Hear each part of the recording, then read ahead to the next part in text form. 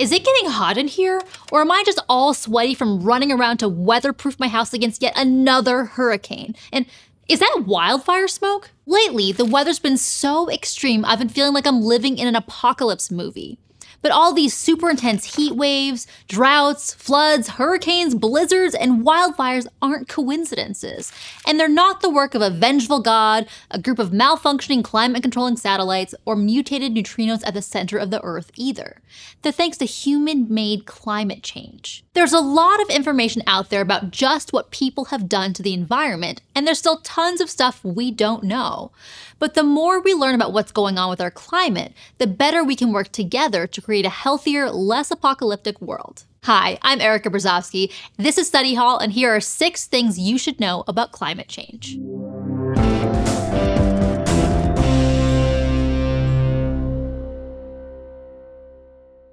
The first step to slowing down climate change is understanding what it is in the first place. When we say climate change, we're talking about long-term shifts in climate and weather patterns.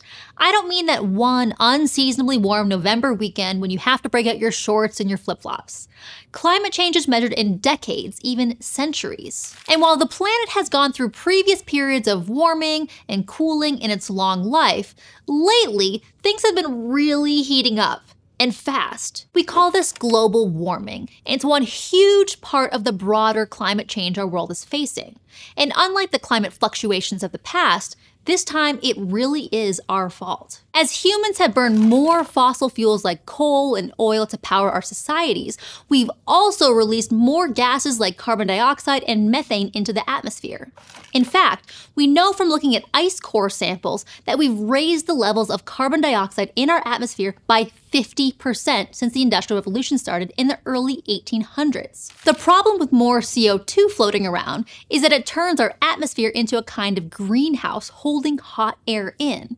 And just like greenhouses keep out-of-season tomato plants toasty and warm, greenhouse gases like carbon dioxide keep our planet warmer too, in a process known as the greenhouse effect. And while global warming is just one part of climate change, it's closely tied to all the other aspects, like melting polar ice and rising ocean temperatures, stuff that puts all of Earth's inhabitants at risk. The precise ways climate change affects the planet are as vast as Earth's oceans, which are only getting more vast as sea levels rise, thanks to, you guessed it, climate change. That's because pretty much all of Earth's systems are connected, so an environmental change in one place can impact others all over the planet. Take those rising sea levels.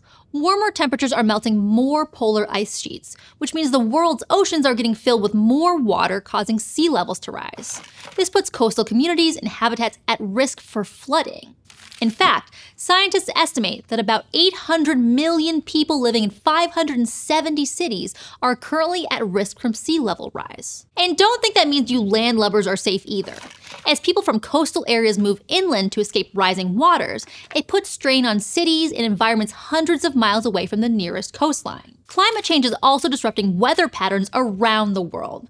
Places that used to get lots of rain, like the Amazon rainforest, are now getting less precipitation. In fact, in 2024, the Amazon River Basin reported the lowest water levels in 120 years, wreaking havoc on the natural processes of the animals, plants, and communities that have called the Amazon home for millennia. And the Amazon isn't alone in its dry spell. Climate change is making droughts 20 times more likely no matter where you live. And when the rain does come, it's more extreme than ever. Warmer ocean temperatures are fueling more powerful hurricanes, and muggier air over land makes thunderstorms more intense, which can lead to flooding. Severe winter weather is increasing too, as increased moisture in the atmosphere leads to more snowfall. And we're not talking about a little more rain here or a few extra snowmen there. In 2023, the United States experienced 28 weather-related disasters, each causing $1 billion or more in damage, an all-time record. And the effects of climate change can actually lead to more climate change. You've probably heard about the plight of the coral reefs. Thanks to warmer, more acidic oceans, coral in places like the Great Barrier Reef in Australia is dying off. But in addition to being home to 25% of all marine life, coral reefs also filter contaminants and pollution out of the water, protect coastlines from the effects of all that severe weather, and work as carbon sinks, storing up some of that CO2 that's causing our climate problems in the first place. So as our oceans heat up, not only are Nemo, Marlin, and Dory losing their home, but like a pufferfish rolling down a hill, climate change itself is accelerating as there's less coral to store CO2, meaning more gets released back into the atmosphere. Obviously, something has to be done. So in 2015, 196 countries got together in Paris, France, and ate a bunch of baguettes and cheese. Made a pact known as the Paris Agreement. They promised to set new greenhouse gas targets that would limit global warming to below 2 degrees Celsius compared to pre-industrial averages. That number isn't random. In 1988, the United Nations formed the Intergovernmental Panel on Climate Change to learn more about how climate change was affecting the planet. They found that an average increase in temperature above 2 degrees Celsius would create a snowball effect, where environmental changes would begin to pick up speed exponentially. And although the countries in the Paris Agreement have a shared goal, their specific mitigation targets and plans look really different nation by nation, because every place has unique needs and challenges when it comes to climate change. These individual climate action plans are known as nationally determined contributions, and they include things like target years to become carbon neutral and percentage goals for decreasing emissions, but also plans for training government employees on climate change and mitigation policies. Achieving big goals like the NDCs laid out in the Paris Agreement may seem daunting, but people and governments are making some real progress. For example, in 2023, renewable energy generated 30% of the world's electricity, a new record. And having cleaner power sources means other eco-friendly energy transitions have a bigger impact, like electric vehicles or EVs. There are also initiatives to help businesses figure out ways to do their work more sustainably and mitigate the effects of climate change. This might look like using more recycled materials, conducting life cycle assessments to see how products are used and where they end up, and adopting more eco-friendly manufacturing processes. All this progress is great and worth celebrating, but it's just the tip of the iceberg if you want to keep having icebergs and biodiversity and, a livable planet. While the work we've done so far is a step in the right direction, scientists believe that the NDCs in the current plan aren't actually enough to stop us from hitting that 2-degree warming mark and need to be updated and strengthened. Part of the Paris Agreement was for countries to reevaluate and update their goals every 5 years. That means in spring 2025, countries will be required to submit new NDCs with a goal that each updated round will be even more ambitious than what came before. But to really win the fight against climate catastrophe, everyone has to get in on the action. And while some businesses are willing to hop on board the sustainability train, powered by green energy of course, others are still busy putting profit before the planet. For instance, a report released in 2023 found that 93% of US companies state that they're working towards net zero carbon emissions.